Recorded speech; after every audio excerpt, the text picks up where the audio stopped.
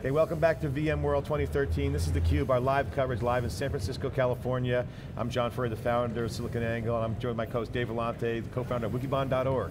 Bill Fathers is here. He's the Senior Vice President and General Manager of VMware's hybrid cloud services business. Gave a great keynote on Monday. Bill, welcome to theCUBE. Thank you very much indeed. Yeah, so we've been hearing a lot, talking a lot, as I told you off camera, about hybrid cloud. We just had Pat Gelsinger on. I mean, it's one of the imperatives. I asked Pat, I always ask CEOs what keeps you up at night, and they say execution, so I just went right to the execution points, and clearly one of them was hybrid cloud adoption. You guys are laying out the roadmap. So talk about your role and where we're at in terms of that adoption. Getting it done. I think every enterprise client we ever speak to is already starting to experiment to some extent with public cloud. They've obviously invested heavily with VMware to build sort of private clouds. So the reality is clients are going to be living in a hybrid cloud environment. They want to get the best of both worlds. And obviously we're very focused on making sure that they can now get the best of both worlds by having a public cloud solution that's entirely compatible with their private cloud. So that was kind of the original vision. I think back to 2009 when the Berkeley paper came out, Above the Clouds, and then all the enterprise guys came in and said, no, we're cloud too, and they had the private cloud, and then they laid out this vision of the hybrid cloud. A lot of that was sort of vision of federating applications. Are we still at that definition? Are we changing the definition of the hybrid cloud, or is that another journey that we're on? I think I think that is still the lofty goal. I think that was visionary, but I think the reality is you've got to sort out a lot of the stuff at the infrastructure layer to mean that you can actually realize that goal. And I think that's going to take a few years to really make sure that the infrastructure layer, you've got that compatibility on the on-premise and on the public cloud, which then over and top of that, you can start to have applications that will take advantage of this sort of compatibility in hybrid environment. So one of the big announcements, obviously the GA of the cloud, vCloud. Take us through that. What's been feedback and the process getting there? I mean, because this is a big milestone and people want more cloud.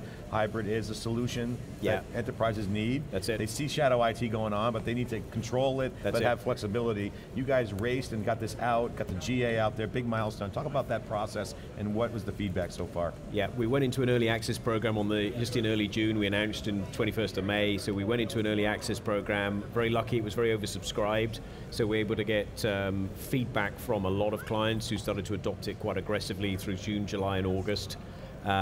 So we got two things out of that. One was we learned exactly how clients use this in a hybrid model, and some really interesting use cases started to emerge, which I'll talk a bit about.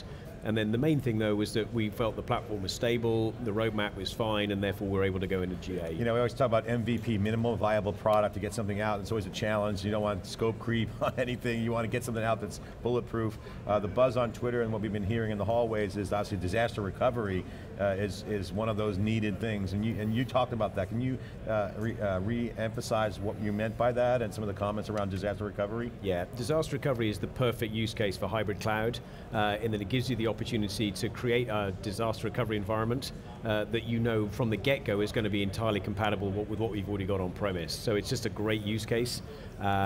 A lot of our clients have already bought Site Recovery Manager, and they're using that obviously to do disaster recovery within their own facilities. And we're now just going to extend that product and integrate it with vCloud Hybrid Service so that you can just use vCloud Hybrid Service as a destination point for your disaster recovery. That'll go into an early access program in the fourth quarter.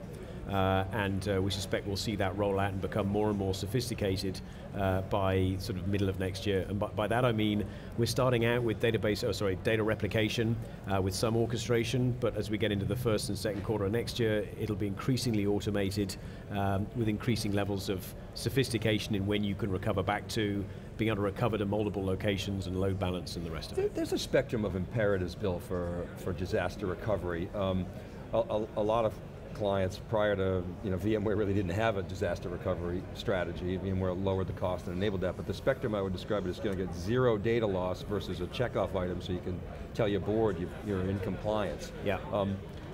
Where do you see, how do you see that spectrum laid out in terms of the imperative of disaster recovery in the context of hybrid cloud? How does it shake up?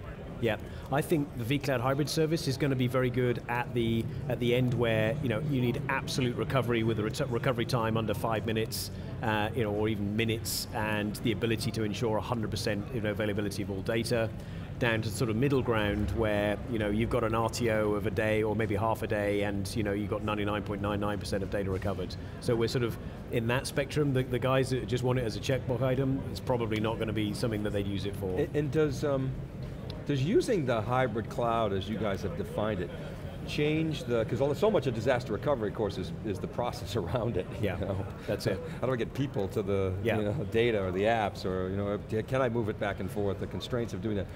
Are you seeing, are you having the discussions with customers, or at least seeing them with maybe some of your partners around those business process changes? Are those actually occurring, or is it sort of, I always say, paving the cow path?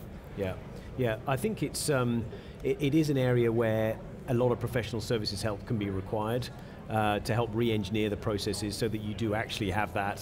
So if in the event that you do incur disaster recovery, you've actually worked it through and you've done a lot of the rehearsals. So yes, we're seeing it, and we're probably going to create some professional services engagement packages that we can bolster the underlying infrastructure offering with professional services engagements that can help clients prepare for it.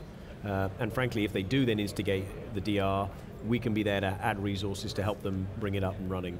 So we're talking to Pat about, gave great respect to Amazon and Google, and of course Microsoft, and said VMware is the other big player there, and we think we have some advantages, 500,000 customers, and a lot of good perspectives on this. Yeah. I want to talk specifically about Amazon, the kind of the gold standard of the public cloud, and I think we've heard this week how you intend to compete.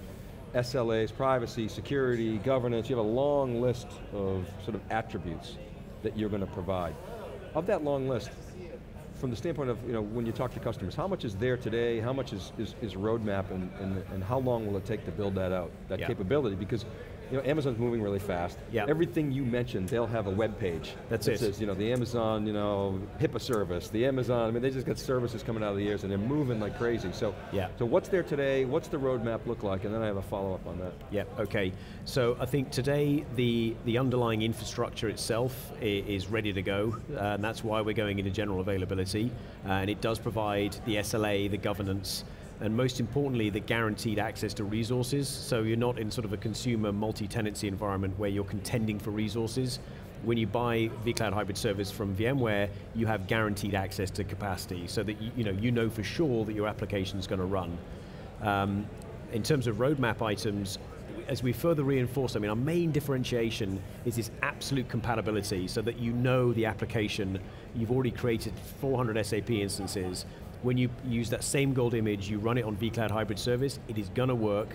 You don't have to go through 3 to 4 months of system testing, integration testing, and performance testing, which is what you have to do if you put it in any other public cloud. And that's the bit that, it's there today for us, and I don't see how anyone not using VMware technology to run their cloud is ever going to compete. Okay, and I want to follow up on that with an SLA question. And I talked to Pat a little bit about this, but I didn't really want to grill him on the SLAs, because I want to talk to the guy who owns it. Exactly. So I hear a lot about SLAs, and everybody criticizes Amazon SLAs, but as an analyst, I'll go in and I read them. I read all the fine print at night as I'm falling asleep. It's hard to find public cloud companies, other than Google, you see HP, they're very similar to Amazon's SLAs, but a lot of guys who are putting out the rhetoric on Amazon's public cloud. You can't find their SLA online. You ask for their SLA, you don't get their SLA. They're not transparent about the SLA, and as an independent, I see a lot of lip service there. So I want to know from VMware, will you publish those SLAs? How transparent will you be? How easy will it be to get those answers? Yeah. So today, the short answer is we're going to be very transparent, we're going to be very, very competitive, and we'll have industry-leading SLAs. The reason for that is clients are already trusting their business-critical applications. Many of our 500,000 clients run their mission-critical applications today on our technology, and as they use vCloud Hybrid Service as an extension of that, they're going to expect the same level of, very, very high level of service level agreements with real teeth in them. So absolutely, the SLAs are available, they're public, and we think that they are industry leading in terms of our guarantees on availability, on performance for things like provisioning, and then frankly, in terms of all the key metrics clients are going to want to see, we're very competitive. So that's a statement about your willingness to take risks and share that risk with customers at scale. I mean, that's a big, bold move. I should probably ask Jonathan this, do you have to have any kind of financial reserves to do that, or was there any kind of discussion internally that you can share with us to accommodate that greater risk than some of your competitors are willing to take? Yeah, I think you can't get into the services business and talk to an enterprise client about them moving meaningful workload if there isn't some discussion about the extent to which risk is going to be measured and shared between us and our clients.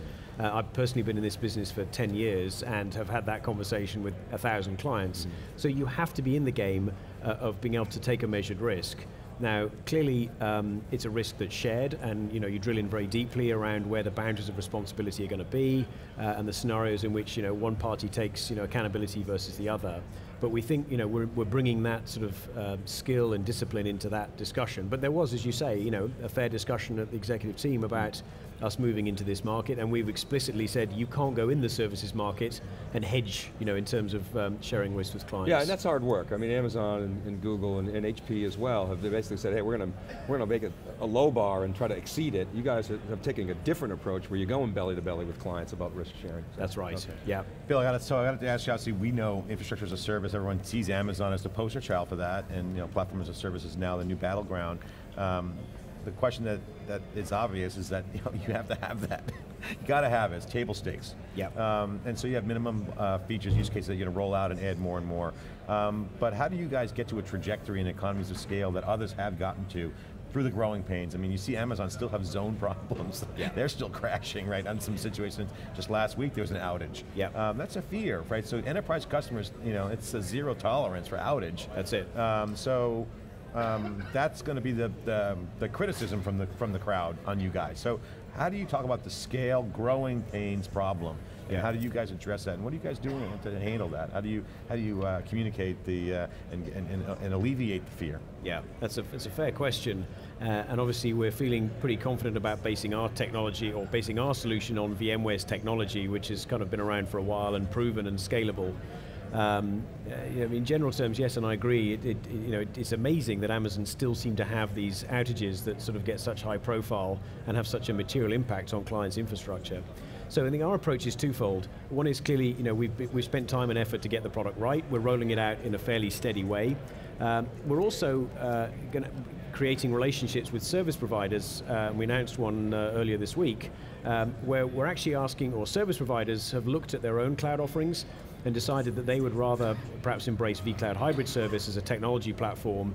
They're now deploying that in their data centers and starting to use that as the basis for selling that into their clients. So to some extent, we're going to leverage service providers' scale and experience to help us scale and grow fast as well. So, to one extent, we are building out our own services business, but we're also doing so with, hopefully dozens of service providers around the world who've been doing this for a long time as well. Yeah, I mean, the cloud market, you're going to have your naysayers and you're going to have your critics, certainly. I mean, you said Amazon goes down, they have high profile. And so this is going to be a challenge because the stack is evolving fast. I mean, the change, we had Martine on earlier, talking about the network, and the goal is to make it as simple as possible, and that foundation. So I asked Pat this question, he kind of said pass was the line, but where's the line for the hardened top, right? Because at the end of the day, if I can roll out, if I'm a customer, I can have an infrastructure that's truly sustainable, bulletproof, meets the SLAs, but yet enables some agility and application development. Is that pass, is that hardened? And I'm finding that customers really don't mind, quote, even perceived lock-in or real lock-in, if it works, right? So there's a working, it has to work factor. Where's that line? Is it infrastructure as a service? Does that creep up into pass? Yeah. We're certainly focusing day one on infrastructure as a service with some sort of services on top of that, like disaster recovery. You'll also see us start to introduce services at the platform layer, so Cloud Foundry as a service will come online in the fourth quarter, and then that will become sort of broader in the first half of next year. Which is all part of us generally pivoting towards making it an environment in which you can develop applications, of which Cloud Foundry is a tool, But I think one of the areas of opportunity we see is a lot of application developers feel rather locked in when they get stuck into the proprietary tools that reside on AWS. So we think that there's an opportunity there to sort of take a more open source approach to provide application developers with application services that are open source. And you're participating with OpenStack, so that's a flank for the strategy, right? Exactly. So that you're kind of, I want to say compatibility mode, but like cloud option, with open APIs and vCloud. Yeah, I don't think Amazon customers are going to be flocking to VMware per se in the short term, but certainly enterprise customers who have the desire. So you're kind of picking the meat and potato use cases. That's it. Disaster recovery, backup, and whatnot, right? Is that kind of the philosophy? Exactly, and I think people who are putting born in the cloud apps into Amazon are probably not looking at us particularly for that use case, but there's an enormous opportunity of traditional applications in the enterprise that we think gives us plenty of runway. Pat called it born in the hybrid cloud. I hadn't heard that term before. I wish I'd used that. I like it, it's very good. My last question is, how do you deal, Bill, with the hyperbole of things like price cuts? I mean, you go to the headlines, dedicated hardware in Amazon's cloud now 37 to 80% cheaper, and when you peel the onion skin, you realize, oh, they just lowered the toll charge for dedicated instance, and it's really not what you would expect. But a lot of your customers are going to say, oh, it's price, and race to zero. So how do you deal with that pressure? Because you're not in the race to zero business. Right, no, I feel pretty good about it. I mean, number one, we are very focused on our own cost structure, and we drive every scrap of cost out of our own cost bases through automation and virtualization. And frankly, I think we're ahead of most other people in terms of the underlying unit cost. Obviously what we lack is scale. The second area though is we're absolutely layering on value-added services that help clients realize the benefit of having this highly compatible approach. I mean, we see agility as the number one driver for adoption of cloud. Right. They want it done on Monday, and obviously they want to make sure they're not being, they're not paying a particular premium over Amazon services or Amazon pricing. So we feel pretty good actually about the combination of very low cost structure, value-added services that really reinforce the hybrid benefits, and frankly, we're going to scale at some point as well. So, I think as long as we stay in touch and remind ourselves of that being a useful benchmark, then I think we're going to be okay. Keep costs down, nail agility, sell the value, and you'll win. Okay. So my final question, and to end this, is this more of kind of like an industry-wide focus. We always talk about virtualization as the engine, and the car fans want to know what color the car is, what model is it, what dashboard features. That's it. And so you're seeing big data playing a big role in that. So the theme that comes out of the show is, okay, I want to race to enable my infrastructure. I got to have a foundation, and I got to enable service cataloging, whatever you want to call it, service brokering, so clients can automate and create the top of the stack and do all that stuff, right? So that being said, that's kind of what we're hearing. Big data is obviously taking the world by storm. It's creating a data fabric component in the stack, and also enabling application developers. So how do you view that from a vCloud, looking at OpenStack as on the table with you guys? What is the big data equation? How does that impact your world? Yeah, if we look at one of the number one net new applications our enterprise clients are spending money on, it's analytic tools that are typically creating and drawing upon the need to analyze large chunks of data. So you'll see us very early on next year, you'll see us focus on partnering with some of the key providers of the underlying infrastructure for the sort of unstructured database providers or the sort of cloud areas of this world, where you'll start to see us create even closer relationships. And obviously working closely with Pivotal as well. So we've got a lot of things in the pipeline with Pivotal so that we can bring offerings to enterprises that help them develop applications on our cloud that are obviously going to take advantage of some big data oriented tools. Bill, thanks for coming on theCUBE, really appreciate it. I know you guys worked hard. I was at the hybrid launch you had at the headquarters. Great progress, you guys kind of focus on execution. The GA is a big deal, and again, it's a sign that you're telegraphing that you're going to be committed to execution. We heard that from Martine. That's the cadence of Pat Gelsinger, as Dave and I talk about, march and ship, right?